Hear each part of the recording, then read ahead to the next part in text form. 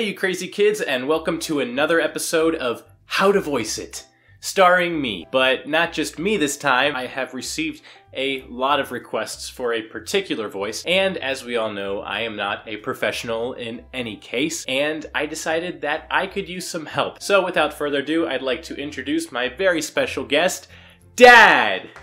Hey Daniel. Oh, here everyone's clapping for you right now. Oh, that's awesome. That's great. awesome. So much support. This is my dad. He was half responsible for my birth. And growing up, he was actually, believe it or not, one of the voices of my childhood. He's been one of my role models, and he was kind of one of the first people to introduce me to funny voices, to cartoon voices. One voice in particular is what we're going to focus on today, and that is the Donald Duck voice. And if you can believe it, my dad is very well versed in his Donald Duck voice. We are going to give you some tips to try to help you learn this very unique voice. It's not your typical voice where you're using your vocal cords. It actually requires mostly just an expulsion of air out of your mouth. So the first step is to learn the sound. For me, and it works a little bit different for everybody, I put my tongue up against the inside of my teeth on my uppers. Your upper teeth. Upper teeth, yes. And I put the pressure of my tongue against there. So if you've got your tongue up against your teeth there, and you just kind of blow some air through there, just kind of force it through that side of your mouth. Isolate it in that one particular area where your tongue and teeth are, and just push it out. You're going to get this sound. Mm-hmm. So that's the basis for the voice. You're going to find that if you want that higher register, you're going to put a little more pressure at the top end. If I can get up there, I'll do it, but... No. So you kind of like... do you... Like a dying animal almost, but... you kind of... Well, that's what he sounds like all the time, though. Yeah. So you kind of tighten your tongue, you'd say? You put a little more pressure there. I guess there's just a little more effort to run that sound through the teeth and the tongue there. You can also go the other way too. You can go lower register where you're dropping that pressure and your voice and the sound comes out something more like, "Hello, Daniel. How are you doing today?" Just like your normal voice, you can run a register. It takes some practice. Since this is just you blowing air out of your mouth, be careful not to make yourself too lightheaded. Don't overdo it. You don't want to pass out. I have gotten very lightheaded a lot of times. That tendency happens when you're saying sentences and you're trying to finish the sentence without a breath, and this is more challenging. You can't. It's harder to take in and breathe normally when you're doing this voice. So thus the lightheadedness or redheadedness or whatever. Redheadedness. Yeah. Well, not the hair, but yeah. If you're trying to do something like a really long sentence, take breaths where you can in that sentence, and also be sure to take deep breaths when you start out too. But again, don't push yourself. You develop the sound first. I think that's the most important part. Donald Duck is known for his temper tantrums, and really it's just him sort of overemphasizing the sound, this sound, but all over the place. So you're shaking your head. Why don't we just go ahead and do that now just to demonstrate what a temper tantrum sounds like, I guess, from Donald Duck. 1, 2, 3.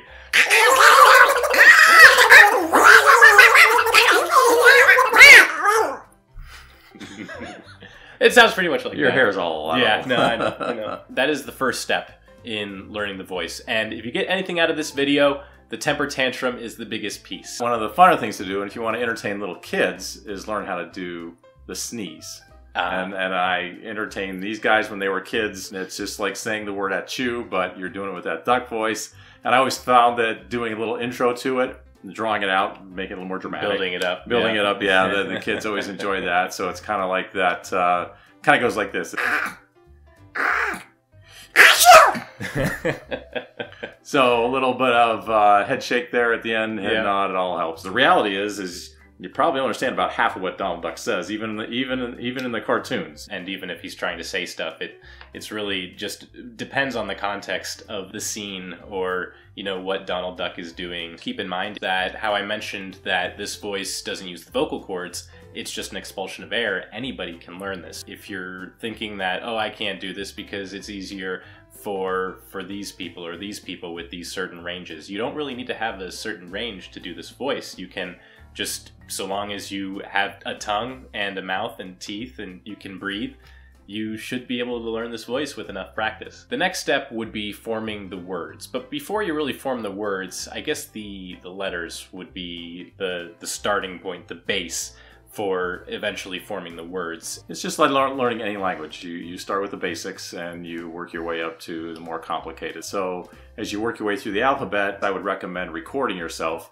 and listening to see how those sounds come out of you, and then just working to make those as clear as possible. But you're going to see as we go through that there are some letters, whether they're consonants or vowels or combinations thereof, that are just difficult and hard to make clear. Do you want to do it together? No, let's take it. So I'll do the first part, you do the separate part. A, B, C, D, E, F, G, H, I, J, J. I am a big Q-O-S, T-U-V, W-X, Y-X. You could hear at the very end that Z sounds almost like a G. So it's just important to overemphasize the shape of your mouth. So like an E would be a wide mouth. You're trying to form that. So an O would be O, or a U would be. U. It's just like how babies learn from listening and mimicking people's mouth movements. Look in a mirror, see how you would form a word with your normal voice. Try to replicate that while also doing sort of the tongue and teeth formation with the Donald Duck voice. You just have to keep working at that. And you have to realize that your face has to work overtime to make this voice work. It does work your facial muscles. It's almost like your face is taking over Yeah. some of that duty, trying to make, this sound as close to the letter or word as we would normally expect. I don't know if you noticed it, but at the end, when you did the alphabet at the end, you were you expelled breath. You were out of breath by the time you hit the end of the alphabet. So it goes to what you said earlier about practice breathing. Yeah. One trick that you can do to practice different consonant sounds and different vowel sounds is to do tongue twisters. And it can be a little tricky, obviously, because you're doing the same sound over and over again.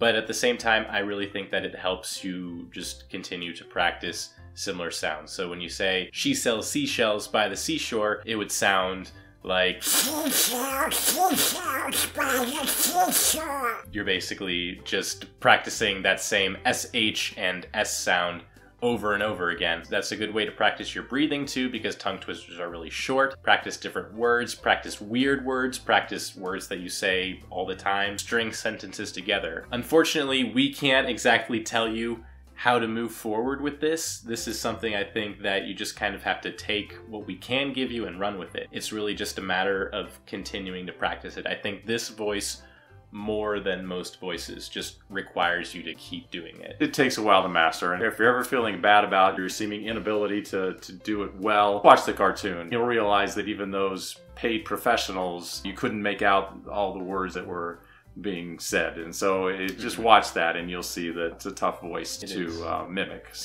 And the voice actors, all of them over the years, they've all sounded slightly different from each other. You just have fun with it. I think that's the main thing. Is it's nothing to give yourself a headache about, which you can do if you do it long enough. Give yourself a headache, and everybody else a headache. And everybody else that has to listen to it for an extended period of time. So don't have food in your mouth while you're practicing, because you'll just spit food, all the crumbs all over the place. So you don't want anybody too close to you when you're practicing, even without food. There's a lot of spittle involved. That's just one of those voices that causes you to do that. So keep people at a distance. No drinking or driving while ducking. Or that's a new PSA I've never heard of. Yeah, I know. I won't hear it again. Okay, so to wrap up, step one would be putting your tongue in the top corner of your mouth, whether it's the left or the right, and just applying different amounts of pressure in order to get those different pitches, making the sound. So the sort of playing around with that, trying out the temper tantrum. The next step would be the alphabet. Yeah, you move from there and just work through that. And again, I would just recommend recording your voice as you go through that. Try single syllable words, but make sure that you use words that range the alphabet. Just get practice there. Try tongue twisters for certain vowel sounds or consonant sounds that you have a lot of trouble with. Look in the mirror and see how you're forming words with your own speaking voice and your mouth. and try to apply that with the Donald Duck voice. It does become easier. Your words start taking better shape. It's like a baby learning a new language. Have conversations with yourself. I might sound crazy to people trying to talk to myself in different voices in the car. It does really help quite a bit. Watch old Donald Duck videos. Do research. Yeah, do research. Do your homework. And it'll pay off in the long run for you. Definitely. I want to thank my dad for being able to join me for this video. I'm glad he was willing to step in front of the camera officially for the first time on my channel. Thanks for having me. Yeah, thank you for being the voice of my childhood and being one of those inspirations for getting into all of this and for being so supportive and encouraging. You are welcome. You are welcome. And as always, Thanks for watching this episode of How to Voice It. See you next time.